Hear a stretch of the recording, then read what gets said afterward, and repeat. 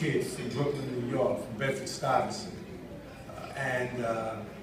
Back in 1967, some almost 47 years ago, when I announced to the New York City basketball community that I was attending Utah State, the reaction was, Utah? Utah? Why are you going out to Utah? Well, there was this man who came to visit my home, and my parents fell in love with him.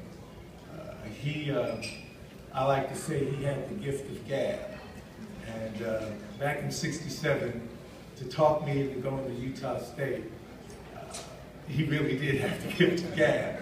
However, it changed my life in terms of my basketball life, and it brought me on a journey that I owe a great deal to him for.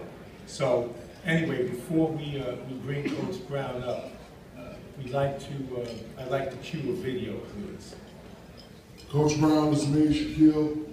First of all, sir, congratulations on this award. It's well deserved. You've been a legend ever since that famous day I met you in West Germany. I want to say thank you for molding me into the person that I am today. Sorry I can't be there. I'm in New Orleans, about 45 minutes away. I'm at the NBA All-Star game, but I'll see you in a few days, brother. You know what I'm talking about. Love you, Coach Brown. Congratulations to you and your family. About time you received a Legends Award. You legend, you.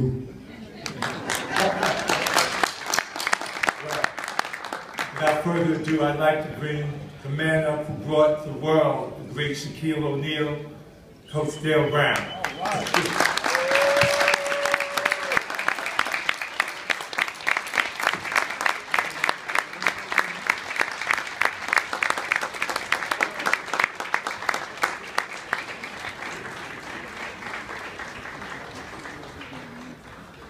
You guys have a presentation you want to make to Coach Brown, is that correct? Well, then you can do that, but he has another presentation and he can talk after that, so we can shorten things up. Something yet? Yeah, just make a presentation.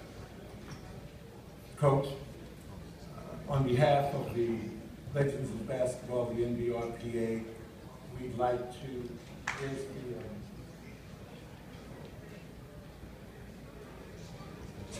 to present you with this special Legends Award presented by Stand Up America.